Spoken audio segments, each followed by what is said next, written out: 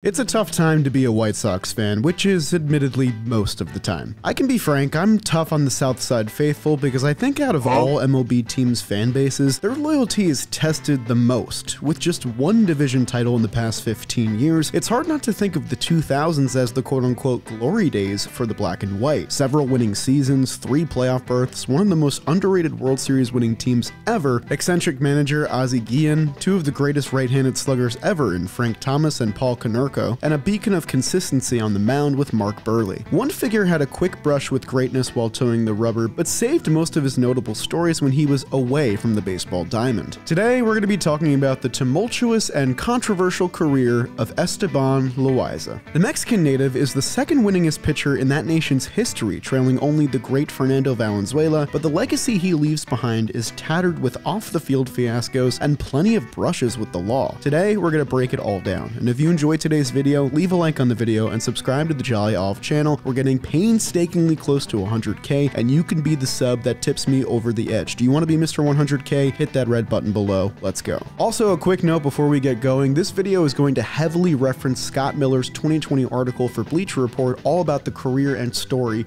of Esteban Loaiza. Now, I had to leave out a lot of secondary details, so if you want the full go or just want to read that story first, the link is down in the description. I highly recommend it. It is well written. Esteban Loaiza first signed an amateur contract with the Pittsburgh Pirates back in 1991 out of Tijuana, Mexico, and he cruised through the minor leagues in 3 seasons, making his debut 4 years later. He led the league in games started in his rookie year, but also led the league in earned runs, and certainly had some growing pains pitching for a Pittsburgh team in the mid-1990s that was putting up losing seasons year in and year out. Loaiza was actually teammates on the Pirates with a friend of his from high school, fellow Mexican pitcher Jose Silva. The two stuck together, with Loaiza helping his old friend assimilate to American culture and a new language, and even helped him find a place to live as well. Silva noted later on how much this meant to him, and how much of a mentor Loaiza was to other younger teammates. When Loaiza's career took him from Pittsburgh to Texas in a 1998 trade, he began seeing team success for the first time in his career, helping the Texas Rangers win the American League West title in back-to-back seasons from 1998 to 1999. In his lone playoff start for them in Game 3 of the 99 ALDS against the Yankees, Loaiza dueled Roger Clemens, and despite pitching 6 shutout innings after allowing a first-inning home run, it wasn't enough to help the Rangers avoid a series sweep on their home turf. Despite his own personal success and the team's success, this was also the first time that Esteban Loaiza's name reached the tabloids for all the wrong reasons, as he was linked to a woman named Ashley Esposito, the 19-year-old nanny of teammate Ivan Rodriguez. While the future Hall of Famer was quoted saying he took no surprise or issue with it, the larger problem was Loaiza's already existing marriage to Teodora Verasso from just 3 months prior. Whether you view it as anyone's business or not, it did attract negative attention to the team. Add in some personal feuding with Juan Gonzalez and overall poor performance from Loaiza himself, and you've got another trade, this time sending him north of the border to Toronto. In the deal, the Rangers quietly acquired the 1997 5th-round pick from the Blue Jays, an infielder named Michael Young. He went on to collect over 2,000 hits and 7 All-Star nods as a Texas Ranger.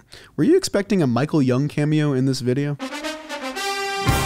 Many Blue Jays players remarked how influential and helpful Loaiza was in the Toronto clubhouse. Rodrigo Lopez, an 11-year big leaguer and fellow Mexican pitcher, noted that Loaiza was, quote, always the kind of guy who took care of rookies and his countrymen. In 2000, when Loaiza was acquired mid-season, he had his best run as a big leaguer to that point, pitching 92 innings with a 141 ERA plus as a Blue Jay. He was their best pitcher down the stretch, but 83 wins wouldn't be enough to crack the playoffs, and in 2001 and 2002, he regressed back to his normal stats. His ERA settled over 5 in both seasons, though he continued to be a workhorse, pitching at least 150 innings in 6 of his first 8 seasons. But by the time he hit free agency after the 2002 season, Loaiza's market was virtually non-existent despite being a starting pitcher. He was forced to settle for a minor league contract with the Chicago White Sox, a squad that had finished with a .500 record the year before and was looking for their first playoff berth in 3 years. In addition to the acquisition of Bartolo Colon, the South Side boasted a completely new-looking rotation. Working with White Sox pitching coach Don Cooper, Loaiza was able to revive his dwindling career. He had learned to throw a cutter when he was a Blue Jay with pitching coach Gil Patterson, but avoided throwing it due to fear that he may harm his throwing elbow. When he came to Chicago's South Side, Cooper helped him conquer that fear as the cutter became Loaiza's primary pitch. The change in production was instant. In his first month, Loaiza went 5-0, pitching to a 1.25 ERA in 36 April innings, walking just 5 batters. In late June, his ERA still sat below 2 on on the season. In mid-July, he was not only named to his first All-Star game, but was shockingly named starting pitcher for the American League squad. Best of all, it was taking place on the White Sox home turf. I mean, this is basically a lost relic in baseball. A guy that couldn't even touch 90 miles per hour on his fastball was starting the All-Star game. This basically has only happened one time since with R.A. Dickey in 2012, and that guy was a knuckleballer. As Loaiza warmed up, Joe Buck remarked on the telecast that he could guarantee, quote, "We've never had an ovation that sounded like that." And he was probably right. 50,000 fans in the stands, over 200 countries watching, Loaiza had become a national sensation in the span of 3 months. His harnessing of the cut fastball had taken him to new heights. After tossing 2 scoreless frames against the best the National League had to offer, Loaiza finished the second half strong. The 2003 White Sox were rolling, tied for first place in the AL Central as late as September 14th, before fading in the final 2 weeks of the season after getting swept in Minnesota at the hands of the Twins. The offense was powered by a dynamic trio of Frank Thomas, Maglio Ordonez, and Carlos Lee, while the pitching staff was spearheaded by Loaiza himself, Bartolo Colon, and Mark Burley, all of whom pitched over 225 innings with an ERA plus better than 110. For reference, not a single pitcher threw over 225 innings this year, and the White Sox had 3 of them. As for Loaiza specifically, he placed runner-up in AL Cy Young voting after never getting a vote prior. He received 2 first-place votes, but lost out to the dominant Roy Halladay of his ex-Blue Jays. Still, Loaiza's ranks among American League pitchers in a steroid-laden league was beyond impressive, including leading All-American League pitchers in strikeouts and placing top 5 or better in ERA, Fangraphs WAR, WHIP, batting average against, and soft contact percentage. Bear in mind, the pitchers he was competing with in addition to Halladay included Tim Hudson, Roger Clemens, Pedro Martinez, Johan Santana, and Mike Mussina, all of whom he outplaced in awards voting. Esteban Loaiza's 2003 season was simply magic. It was awe-inspiring, but it was also hard to replicate. Through his first 14 starts of the following season, Loaiza was still solid with an ERA under 4, but he was far less consistent than he had been the year prior. He managed to earn another All-Star nod, though not as the starter this time. The White Sox sputtered into that year's trade deadline, losing 7 straight games to fall around to a .500 record, and decided last minute to become sellers. They were able to save $3 million on their payroll and replace Loaiza's spot in the rotation, trading him to the New York Yankees for Jose Contreras. Jose Contreras, who had gotten boxed out of a rotation spot in New York, became an integral piece of the White Sox championship team in the season that followed. As for Loaiza, he was looking to aid a rotation that appeared dominant on paper but was failing to live up to expectations. However, Loaiza proved to be anything but a savior. He had finally found consistency in New York, just not the consistency you want. He couldn't manage a single quality start during his time in the Yankees rotation and was bumped to the bullpen come September, but the Yankees still won 101 games and the American League East Division title. In the playoffs, Loaiza actually pitched pretty well as a reliever, with just 1 run allowed in 8 1/3 innings, but he'd get the loss in Game 5 of the American League Championship Series, a 14-inning affair that the Red Sox won to send the series back to New York, where they'd complete the only 3-0 playoff series comeback in American sports history. So yeah, Loaiza's brush with the pinstripes involved being on one of the most infamous teams in that franchise's history. But speaking of franchise history, he found a home in Washington on a 1-year, $3 million contract to be a part of the inaugural Nationals team. Him, John Patterson, and Livan Hernandez led a surprisingly productive rotation, as the squad finished with a .500 record despite placing last in a tough National League East. Just when Loaiza's value had plummeted yet again the year prior, he was able to save his career on another 1-year deal. This time, he turned it into a 3-year contract with the Oakland Athletics worth over $20 million.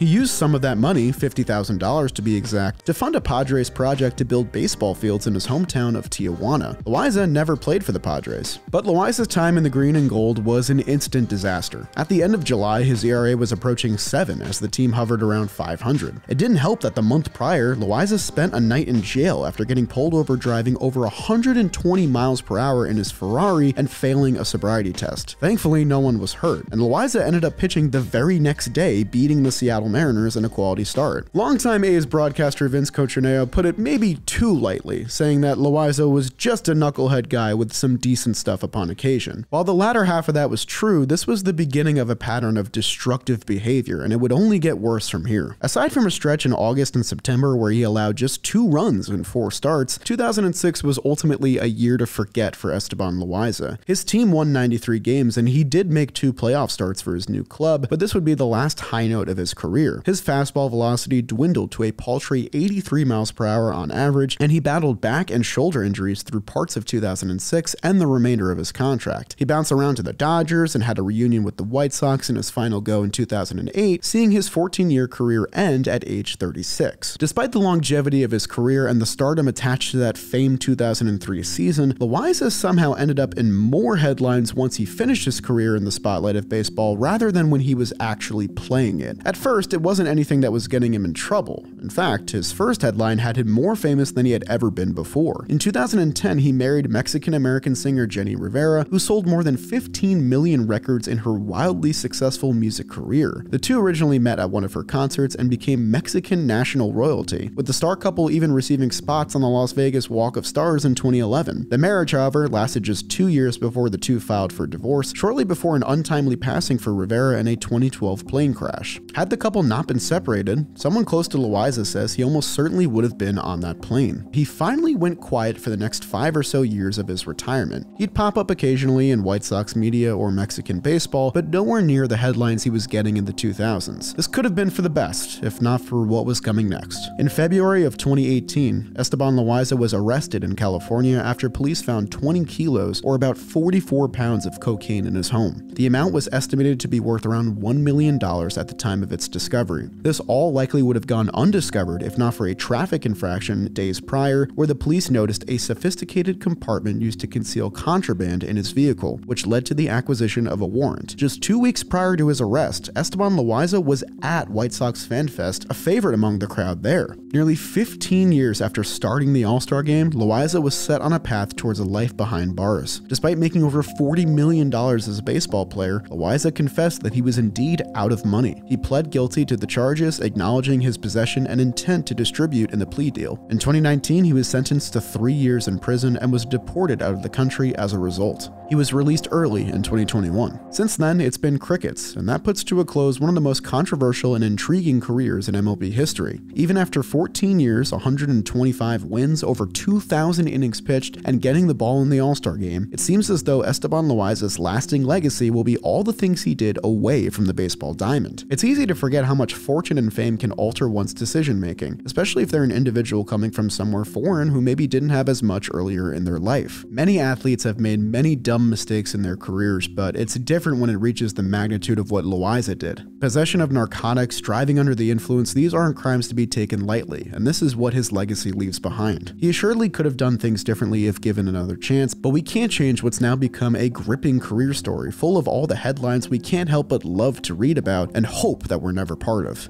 And hopefully his career can stand as a lesson of what not to do when you reach the pinnacle of your craft. That'll do it for this video though. If you guys enjoyed this story, make sure to leave a like on the video and consider subscribing to the Jolly Olive channel. That's all I got for you. I'll see you guys next time.